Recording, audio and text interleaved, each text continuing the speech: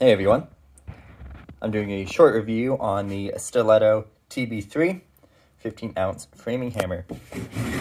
This hammer here, as it's made out of titanium, is quite light. It has a solid shaft all the way through. The grip on it is quite nice.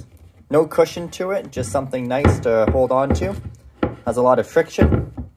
Where I work, you get oil. I've had it oil on the handle. It wipes off quite nicely. For the head on it, they are interchangeable.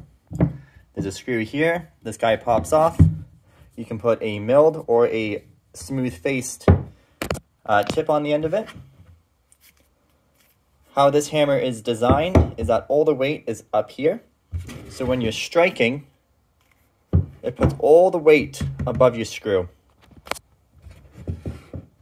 For me, I had cement 1/4-inch anchors that I would hammer into the ground, and I would use what most people may think is a heavy hammer. Nice and strong, a lot of weight to it, pound it right in. I do quite a few, about 500-600 anchors in a day, just swinging. This was great, but my wrist hurt after too much use. I had a co-worker who recommended picking one of these up. I used his, and a phenomenal difference on fatigue on your wrist throughout the day. So very multi-use. I didn't do too much framing with it. I did more concrete work with it, but for hammering all day long, most definitely the way to go.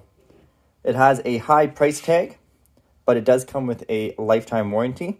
So you just buy one hammer and you have it for the rest of your life.